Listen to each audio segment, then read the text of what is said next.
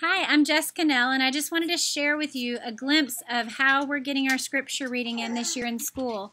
I'm actually doing a Bible reading plan, but I'm just doing it with my kids. So I'm reading out loud, and they are all kind of playing and doing other things while I read. So I'm going to keep going with it for a minute or two just to give you a glimpse of what that looks like. Okay? They're going to keep doing what they've been doing. Go back down and play where you were. Oh, yeah. So we're in Genesis 18.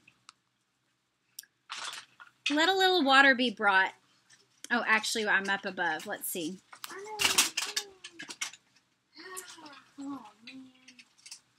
When he saw them, he ran from the tent door to meet them and bowed himself to the earth and said, "O Lord, if I have found favor in your sight, do not pass by your servant.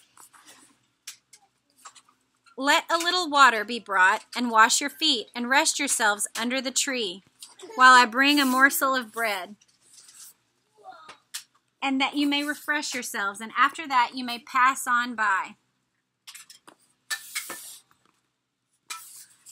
I'm having trouble reading while moving this thing around.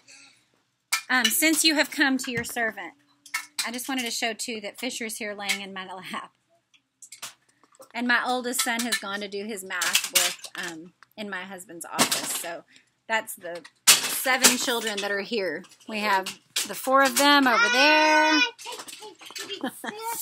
And me with Moses, brushing my hair. Fisher here in my lap.